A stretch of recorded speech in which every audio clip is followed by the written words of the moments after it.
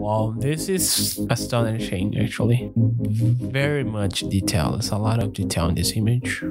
Hi guys and welcome to another video. So in today's video, I'll be showing you guys how to run dall-e Mini or Mini dall-e on your computer, okay? So first of all, we're gonna install the program itself or library. So we're gonna use this, it's called Min dall-e. Is a fast minimal port of dall Mini to PyTorch. So we're gonna using PyTorch in this tutorial. So you guys will need to install PyTorch. I'm gonna show you guys how to do that exactly. And just a quick reminder, I'm gonna show you guys my specs. Okay, I need to bring the task manager to this other desktop. So as you guys can see here, I have a GTX 1660 Super. So if you guys have something similar to this, you guys will be able to run this model, especially a 2060 or above. And another requirement is to have 6 gigs of RAM to be able to run the model, because the model takes more than 4 gigs. So if you guys have less than 4 gigs of RAM, that would not be possible. So let's open up the command prompt. We're gonna use this to install PyTorch. I'm gonna install PyTorch. We're gonna go with PyTorch. Okay, we're gonna go to the website, and here you guys can see the install section right here. And we're gonna select stable 1.12.1 Windows PIP, and here you guys can choose the version of CUDA. I recommend you guys use this one. So you just need to copy this and paste on the terminal prompt with admin privileges and run.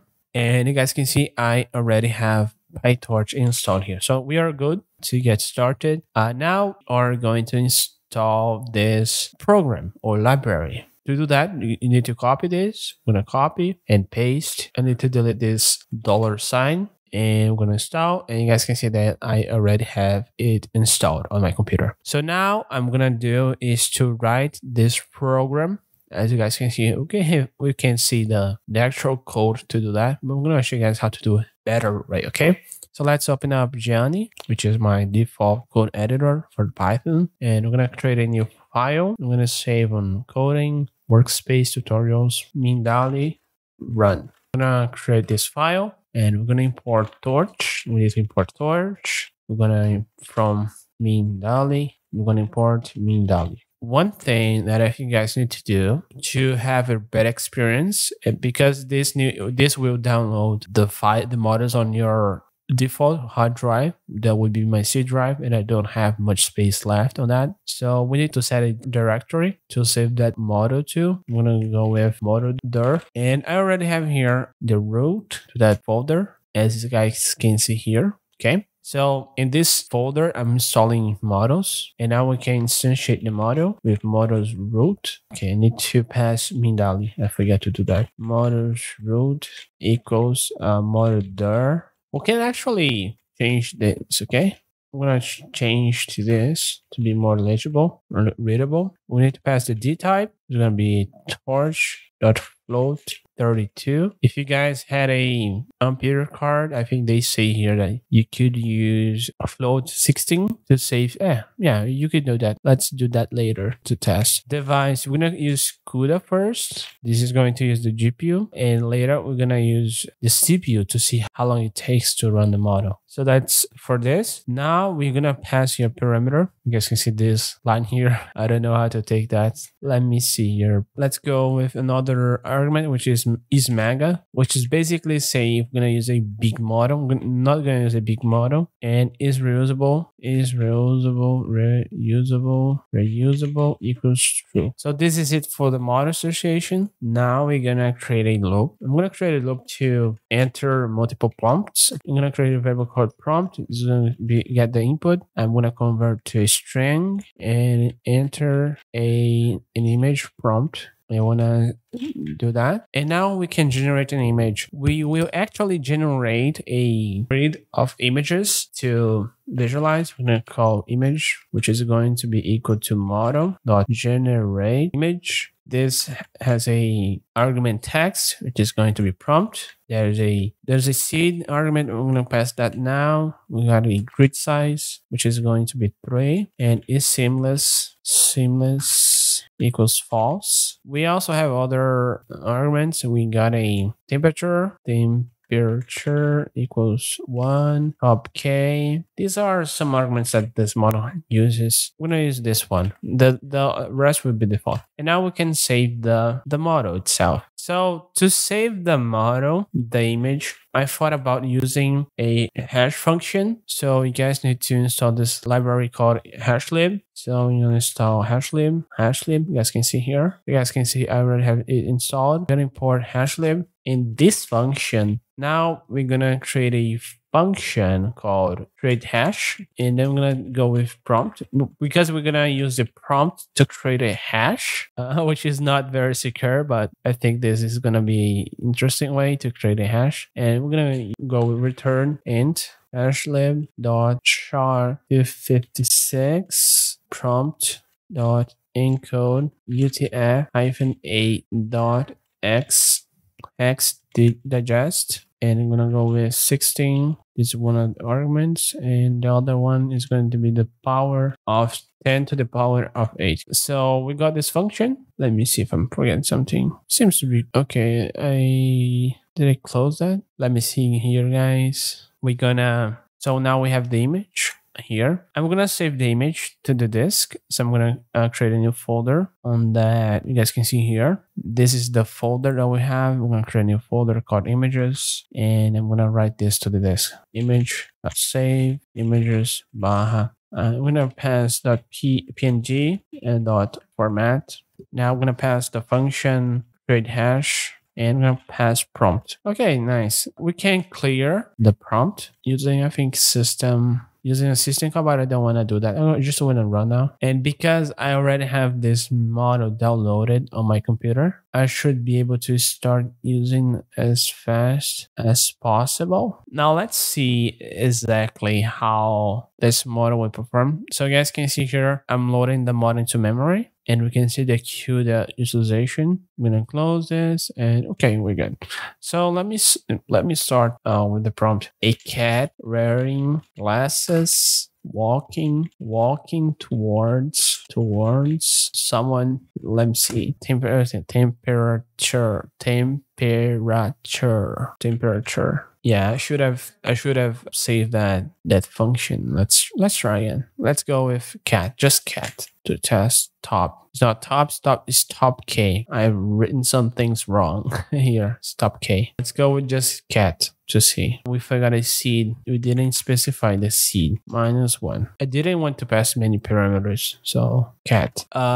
We should be able to generate an image here. Let's see. We are doing some computation, as you guys can see here. It's doing its work. I think we're done, right? Yeah, we're done. So this is the image that we were able to create using dall-e mini or mean dall-e, which is just a cat. Let me try it. Yeah, we can actually cat wearing glasses, and it takes a while, but it's actually doable on your local GPU if you guys have access. And I'm gonna run on CPU soon to see how much it takes. I think it's doable. You just need 8 gigs. Yeah, it's definitely there. And we were able to see this one. This is correct. Let's go to another prompt. A Shiba Inu holding a Dogecoin. Let's see what this model will create. And we should definitely be able to run this on CPU. I want to be the first one, and I should see how if we use the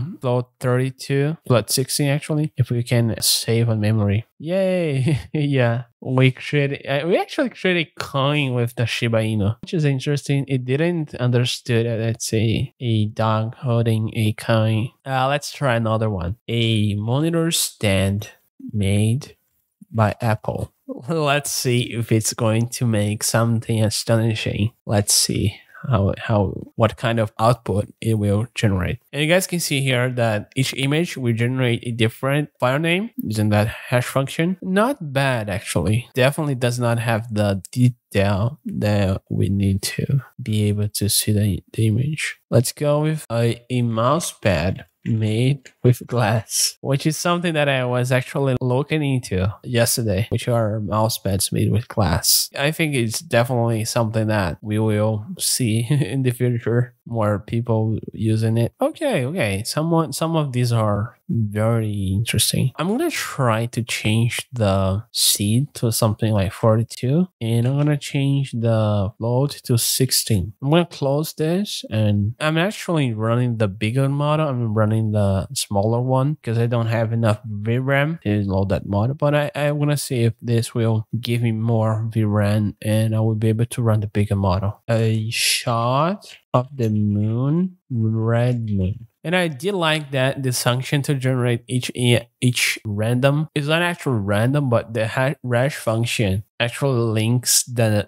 description to the prompt for the image. So I could reverse engineer this. So this is one thing that I was looking into. So let's see. Some prompts seems to take longer. Yeah, you guys can see here, it's using way less memory. Always good now. I read that. I was using float 32 and now it's taking longer. Yeah, it's a spike here in memory usage. Wow, this is astonishing actually. Very much detail. There's a lot of detail in this image. A lot of detail. Yeah, it's pretty good. Really good. Let's go with a image of Jupiter in high detail. It's taken by the James Webb Telescope. So if you guys are enjoying the video so far, it would help if you guys leave a like to this video. YouTube actually liked that, so you guys can like the video and subscribe. That would be amazing. So let's see if we can actually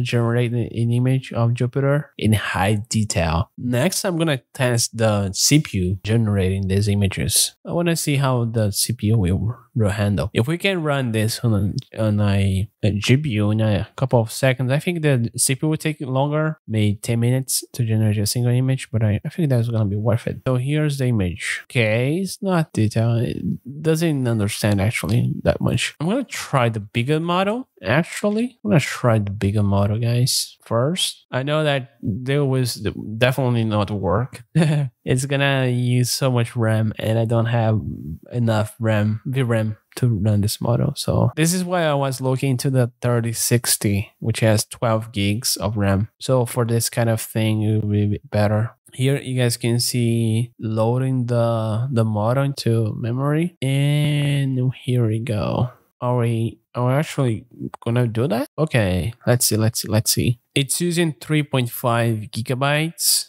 of VRAM, and I've opened Visual Studio without the need to. I'm gonna open this one test, but I'm not using this. We crashed. Yeah, we crashed, guys. I don't have memory to run this. Let's go with false here. I'm gonna use the CPU now. Okay, let's use the CPU. It's gonna take a while to load again, but this time using CPU, we're gonna see the CPU usage spike a lot. Okay, a broken car in the 60s, Los Angeles. Okay, I think we don't have good NN. We cannot use float 16 with CPU. We can only use float 32 because float 16 is a hardware function. A broken car in the 16s in New York. I want to see if it has this notion of time, and we are actually doing that. I want to see the memory usage. It's not using a lot of RAM. It's using 2.4 gigabytes, but it's actually using a lot of the CPU. And let's see if we are able to run this on CPU. I think it's gonna work, but it's gonna take a while. Yeah, I think if we were on GPU, it would be already done. But since it's been done by the CPU, it take a while to run the model. Maybe it would take longer than I thought it would. Let's take a look at the image that we already created. Shiba Inu, a cat wearing glasses. There's just this one. The top corner one, the top right corner one's really good, or left, depending on which side you're looking at. The monitor stand is not that really good. This one's pretty good. This one as well, but this one's astonishing. I think it comes down to the data set. It should have lots of images from the moon and red moon to have access to be able to create this. So, and this horizons, it's amazing. we're still working. So I'm gonna mark the time that we're gonna take to run this, and I'm gonna drink some water. So we'll be back soon.